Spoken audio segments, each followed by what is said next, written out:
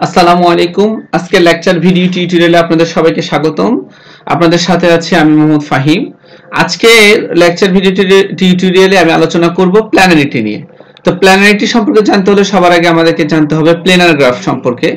Planer graph কাকে বলে? এখানে প্লেনার গ্রাফের একটা ডেফিনিশন ক্রিয়েট করা আছে। আমি সংক্ষেপে বলতে পারি প্লেনার গ্রাফ হচ্ছে যে যদি যদি এমন কোনো দুইটা এজ না থাকে যারা নিজেদের মধ্যে ক্রস করবে, নিজেদের মধ্যে নিজেরা ক্রস করবে, তাহলে সেই গ্রাফটা হচ্ছে প্লেনার গ্রাফ। অর্থাৎ যে গ্রাফে কোনো এজেস একটা আরেকটার সাথে ক্রস করে না, কারণ আমরা জানি একটা এজ কখনো নিজের সাথে ক্রস করতে পারবে না এবং এখানে কোনো সেলফ প্রুফও থাকতে পারবে না। এখানে হচ্ছে যে যদি দুইটা এজ নিজেরা নিজেদের মধ্যে ক্রস না করে কমপক্ষে বা বেশি পক্ষে অ্যাটমোস্ট, তাহলে এখানে এমন যদি কোনো দুইটা এজ না থাকে যে নিজেরা নিজেদের মধ্যে ক্রস করবে, তাহলে সেই গ্রাফটাকে আমরা প্লেনার গ্রাফ বলতে পারবো। এখানে আমরা দেখতে পাচ্ছি যে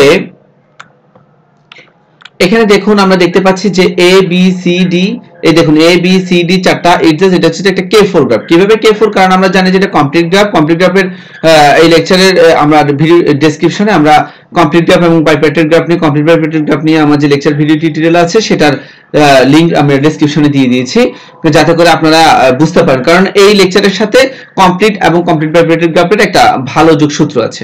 এখানে দেখুন যে এখানে এ সি এবং বিডি এই দুটো এডজেস পরস্পরকে ক্রস করছে, সুতরাং এই কমপ্লিট গ্রাফটা কি না, প্লেনার গ্রাফ না, সুতরাং এটা নন প্লেনার গ্রাফ। আবার দেখুন এখানে এই এডজেস, এখানে এ সি এবং বিডি এই দুটো এডজেস পরস্পরকে ক্রস করে না এবং এখানে কোনো এজ নাই যে নিজেদের মধ্যে ক্রস করেছে, সুতরাং এটা কি গ্রাফ?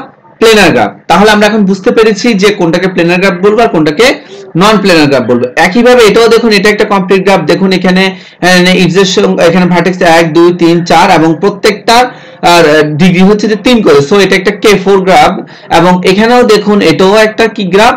এটাও একটা প্লেনার গ্রাফ, কারণ এখানে কোনো এজ একটার একটাকে কি করে নাই, মানে ক্রস করে নাই। সুতরাং এমন কোন এজ যদি না থাকে যারা পরস্পরকে ক্রস করেছে, অর্থাৎ ক্রস করতে হলে তো দুইটা লাগবে, তাই আমরা বলছি যে মানে কোনো দুইটা এজ থাকবে না, এমন কোনো দুইটা এজ থাকবে না যারা পরস্পরকে ক্রস করেছে, এমন থাকবে না। যদি না থাকে তাহলে সেটাকে আমরা কি বলতে পারবো? প্লেনার গ্রাফ বলতে পারবো। আর যদি ক্রস করে তাহলে সেটাকে আমরা কোনোভাবেই প্লেনার গ্রাফ বলতে পারবো না। এখানে দেখুন A planar graph is a graph that can be drawn in the place without crossing. এখানে এমন একটা জায়গায় এটাকে ড্রন করা হবে, আঁকা হবে, যেখানে কোনোভাবেই তারা কি করবে না, ক্রস করবে না নিজেদের মধ্যে, কোনো এডজেস নিজেদের মধ্যে ক্রস করবে না, তাকে আমরা কি বলতে পারি? প্লেনার গ্রাফ বলতে পারি। যদি ক্রস না করে তখন তাকে আমরা কি বলতে পারি? প্লেনার গ্রাফ বলতে পারি। So that no two edges intersect geometrically except at a vertex to which both incident. এখন হচ্ছে যে এখানে নিজেদের মধ্যে কোনোভাবেই এরা কি করতে পারবে না, শুধুমাত্র ভার্টেক্সে যায় ওরা 2 জন 3 জন 4 জন মিলিত হতে পারবে, কিন্তু এমনি কোন রোডে, রাস্তায়, এই যে দেখুন এখানে যেরকম রাস্তায় এসি এবং বিডি ক্রস করেছে, এরকম কোনোভাবে ক্রস করতে পারবে না। একইভাবে আমরা এখানে এরপরে দেখুন, এখানে আমি দেখিয়ে দিয়েছি যে দেখুন এখানে লিখে দিয়েছি যে এটা হচ্ছে যে নন প্লেনার গ্রাফ, এই যেটা, এবং এটা হচ্ছে প্লেনার গ্রাফ, এটাও প্লেনার গ্রাফ। সো এখানে দেখুন আমরা এখন দেখার চেষ্টা করব। দেখুন আমাদের এখানে এই প্লেনার এবং নন প্লেনার গ্রাফ দেওয়া আছে।